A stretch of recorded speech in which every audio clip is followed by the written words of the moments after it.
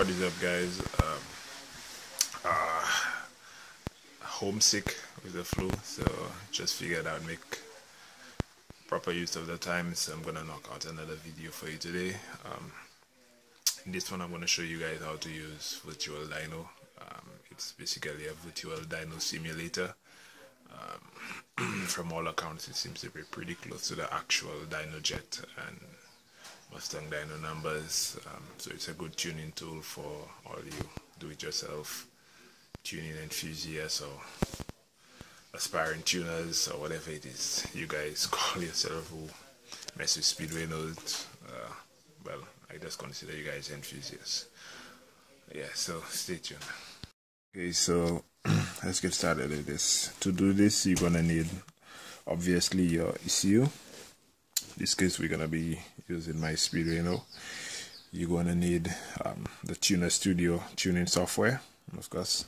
You're gonna need the Megalog Viewer software, and you're gonna need a laptop, again obviously, and the Virtual Dyno software. You get this software from, what's it called? I think it's virtualtuner.net, or you can just do a Google search.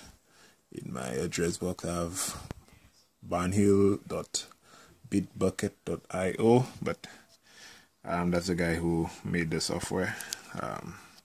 Really good software, so you can download here. I highly recommend that you guys pitch him a donation because the software is kick-ass. Okay, we're gonna move into the Speeduino tuning software, Tuner Studio. How this works: we basically do a third gear pull with our car, data log it, and then upload the data log to Virtual Dyno, and you should have a pretty accurate plot. Sorry about that, guys. Just trying to battle this flu. So we're gonna start off by here. With your car running, you're gonna go into the Tuner Studio, start log, right? Name the log whatever you want. Hit enter, and then you do your third gear log. Then make sure you do this somewhere flat and somewhere safe, because you might be doing some pretty high speeds. I recommend old airport runways and empty roads. Don't try this on public streets. After we're done with this, we open our Virtual Dyno software. Okay, this is one of the runs I had loaded in mine previously, but this is the software. You're going to need to load up the run you did, so you go into whatever folder. Usually it's under Documents, Tuner Studio Projects, Data Logs, and then you go into here. But there's one trick: you cannot directly load the Speeduino file into here for whatever reason. You need to basically trick this software into thinking that you're using a Megasquirt.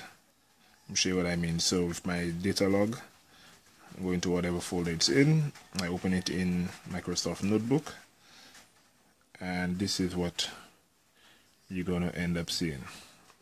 See in the top here, we have Speeduino here, Speeduino here. This for some reason does not work with Virtual Dyno, so what you simply do, you just basically change everywhere you see Speeduino to MS3, MS2. So in my case you have two of them there, so you put remove the Speeduino and add MS3, and you should be able to load a run. Megasquirt logs, and we have this one. I have a pretty slow laptop, so it's gonna take a little bit to load my run. Right? Sorry. The drop down here, you select your vehicle, whatever vehicle it is you need. You're also going to have to input your tire height, gear, vehicle weight, your weight, and the weight of any extra things you have in your car. In my case, I had some other stuff here. I think I had about 70, 80, maybe more. So we're just going to put about 270. I weigh about sorry, I weigh about 180, 185 pounds. I have some parts in my car, so we're just gonna settle on that. I already had a profile created for my car. I changed something like my car's weight and whatnot, and then we want the SAE corrected numbers. You can check your weather station. Off the top of my head, I knew mine was 28.85, and then in here, sorry, temperature, it was about 89 degrees if I recall correctly on that run. And this is my run. Right in the bottom here we have boost and fuel ratios. Another trick you're gonna need to do, because when I started off I had some issues. I could not get the software to display my, was it the fuel ratio if I recall correctly. So you go on the here, file, options, and I think it's columns and profiles.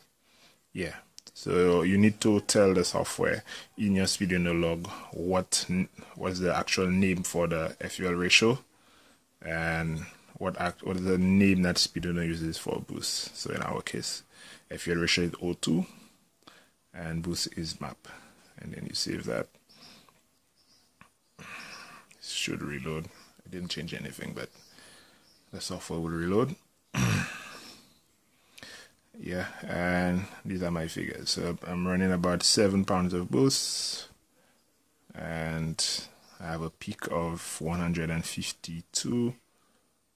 Oh, it changed again. The weight. See, weight really affects the actual power. Okay, back up. So now we have a peak of 157, at 4900 RPM, and 169 foot-pound of torque at 4700 RPM. I did a couple pulls, and the numbers are usually within 3 to 5 horsepower difference of this.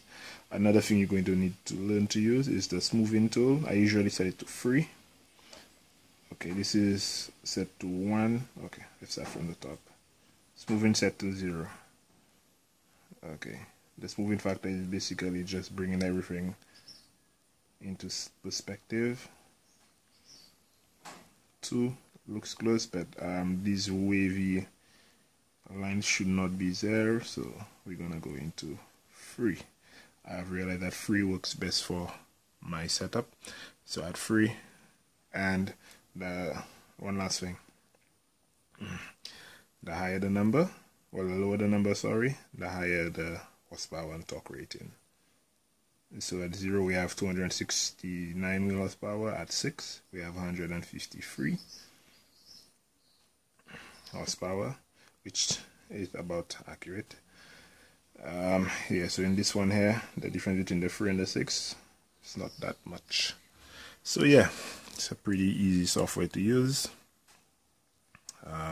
Hope this video is helpful, helps one of you guys. I'm gonna start using it to tweak my car a bit, see how best it works, and yeah, we're gonna try to document the process. We don't have a dyno locally, so yeah, it's the best that I can do right now. Sorry about the low voice, sorry for sounding like a grump, but hopefully this helps you guys. Anyways, like, share, and leave a comment down below. Till the next time, guys, stay safe.